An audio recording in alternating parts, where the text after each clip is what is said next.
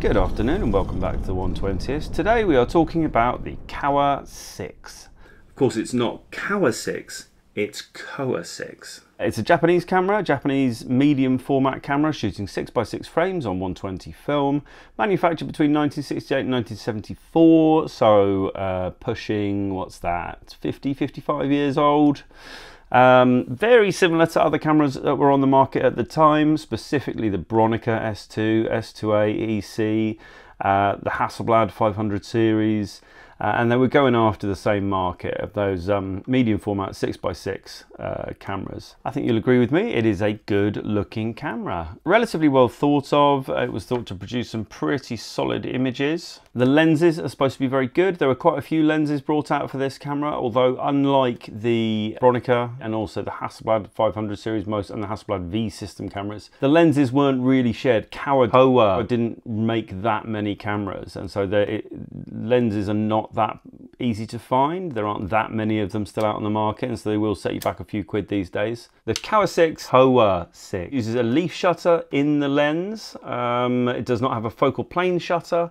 So very similar to the Hasselblad 500 series in that sense, obviously unlike the Bronicas. However, unlike some leaf shutter cameras, this obviously does have a mirror system, and it still makes something of a satisfying clunk when you fire the shutter. Let's have a listen.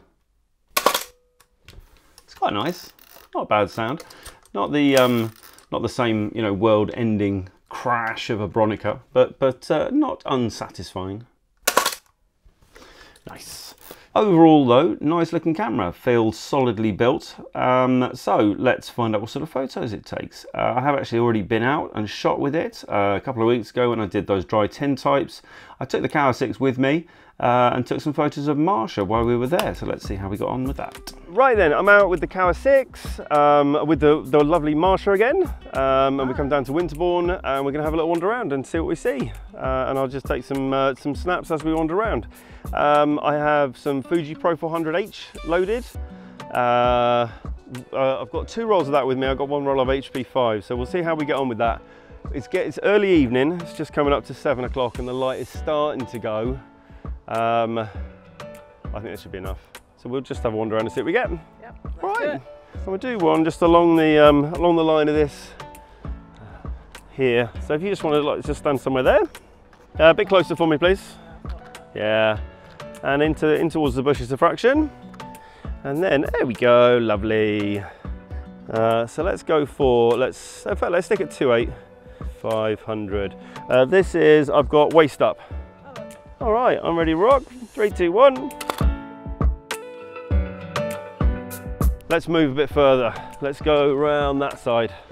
So just stand in there. You see that leaf is? Somewhere like that. That leaf there. Oh, no, not that leaf. Oh, kidding, kidding. That's the right leaf. This is beautiful. Well, I'm getting a little bit of lens flare though, which is going to be interesting. But if I can get this right, then this is lovely. The light on you is just wonderful. And let's go, okay, all right, so let's go 500 to 8. So we're going to try and do a few photos here. It is starting to rain, but I think we're going to get away with it. Okay, let's get that chin down a tiny bit. Beautiful, hold that please. 3, 2, 1.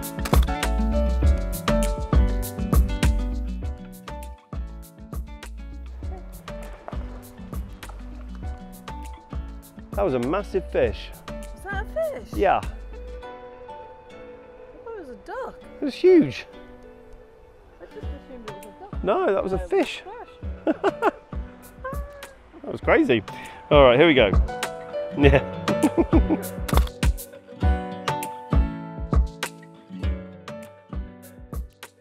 Film that we're shooting at the moment, this Fuji Pro 400H, is literally my favourite film stock. It's the colours on it are just gorgeous. Right, let's move a little bit, but not too far because I don't want to get too far away from this wonderful light. We are loaded and ready to go. I'm enjoying how this camera's working so far. It's lovely.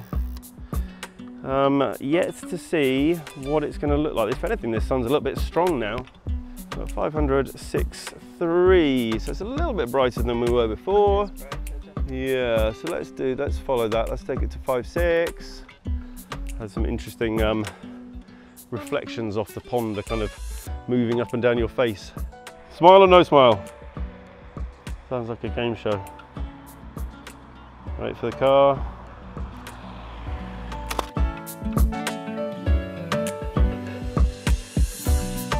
Lovely. Hold that please. 3, 2, 1. Do you want to come a little bit closer? Chin down a tiny bit. Come a tiny bit closer.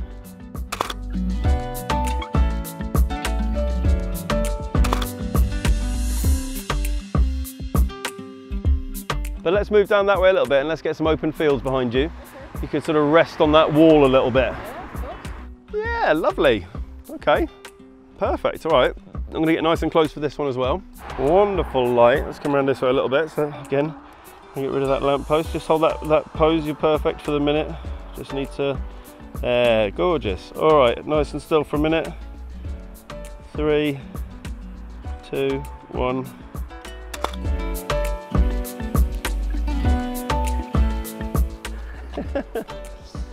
Literally everywhere we go at the moment there's a horse writhing around in the field there, right over Marsha's shoulder. Yeah, we're getting great wildlife at the minute. Here we go, 3, 2, 1. Right, so that's that. 2 rolls through the Kowa Six. So I'll take those back and develop them. As I was saying during that shoot, if even half of those come out, I'll be super chuffed because that light was gorgeous. Marsha, thank you so much again. Really appreciate you being patient with me and It was a pleasure. Pulling all the faces. And I look forward to showing you the photos. I think some of those could be good. Yeah, I look forward to it Put too. my money where my mouth is now, right? Yeah. How about those? They were pretty good, weren't they? I'm pretty chuffed with those. Super sharp. I thought the Kowa Six handled it really well, especially for a camera of that kind of era. I did have the light slightly behind Marsha for a lot of those shots because it's a beautiful angle. And the camera handled it really well. No lens flare, no reflections. And those images were just tack sharp, weren't they? I'm super happy with those. Even if you push right the way into it, we're really getting a lot of detail out of that. So pretty good performance, I would say, so far. But obviously just portraits does not make a camera. So I'm heading out tomorrow morning for a bit of a walkabout. I'll take the Kowa Six with me. Kowa Six. Did I do that at the beginning? I'm thinking I did the beginning. I'm thinking I might have said Kowa Six at the beginning. Kowa Six. So we'll head out in the morning with the Kowa Six and see what sort of shots we get. All right, see you out there. All right then, we are out and about walking the Froome Valley Trail this morning. No, Froome River? I don't know, whatever. I'm out down somewhere in South Gloucestershire, somewhere towards Frampton Cotterell. Right, I've changed the film. We now have a roll of HP5 in to 400 ISO. But I also noticed that I did want to do some checks when I was when I had the film out, because the shutter was doing some odd things, and it does appear that we've got some issues with the shutter. Right then, we're going to shoot something here. I am going to shoot wide open so as not to test the slow shutter speeds, so I won't be getting any blurry waters, although water's not that good here anyway. And I'm going to listen out, and you can listen out too, for the shutter and whether it's working. The first thing that you hear is a big clunk of the mirror coming out of the way, and then the leaf shutter comes after that, so it kind of goes clunk, click, and it's the click that we're listening for, and it's the click that I wasn't hearing. And you can come and get in nice and close with me and we'll listen out for that click. Not sure. Oh, what the fuck is happening now? Okay, that seems alright. Right then, I'm going to watch.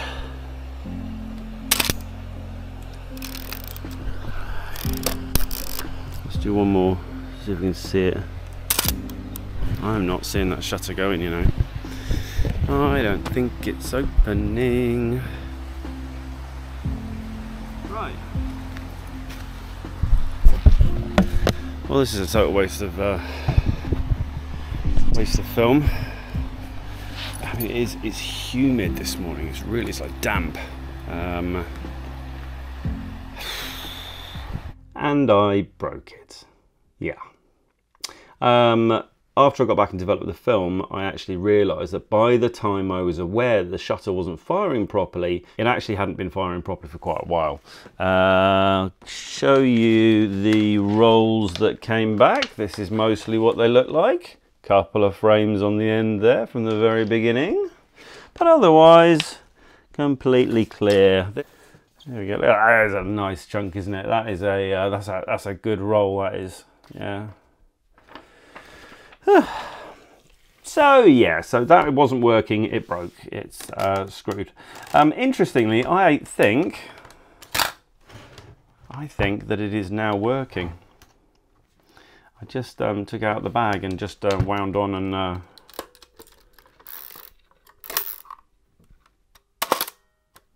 That's firing again now.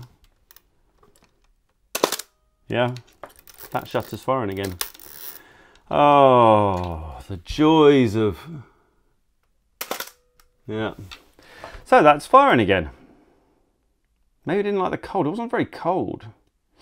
Long story short, I think the lens needs a service. So it's 50 years old. This happens. The grease that was put on those gears when it was first made, if it hasn't been serviced since, will gradually gather grime, and it will the grease will become less lubricating until it reaches a point where it just gums up. Often triggered by the cold. That's a well-known thing. You take these cameras out in the cold and suddenly that grease that is full of gunk and full of crap solidifies in the cold and everything freezes, everything jams up. It wasn't that cold when I headed out the other day, but that could be it.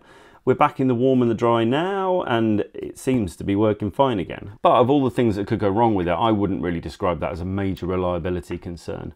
It's easily fixable. Lens needs a service, shutter needs a service. You know, you take it apart, you clean it up, you put a couple of dabs of oil on the right parts, and it's like new again. So despite the problems that I had, I would actually highly recommend this. I was blown away by those portraits we took with Marsha. I just thought they were fantastic. Some of the nicest portraits I've taken in some time. So I do think it's a great camera. I think it's a nice looking camera. I think it's solidly built. Does remind me and is very much of the same era as Hasselblad 500cm and the Bronica S2A. They were making Japanese were making cameras in a certain way at that time, and this absolutely fits the mold.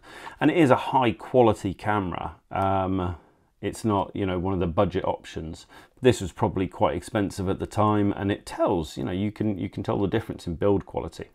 The lenses, or certainly this one, this is the 85mm 2.8 tack sharp.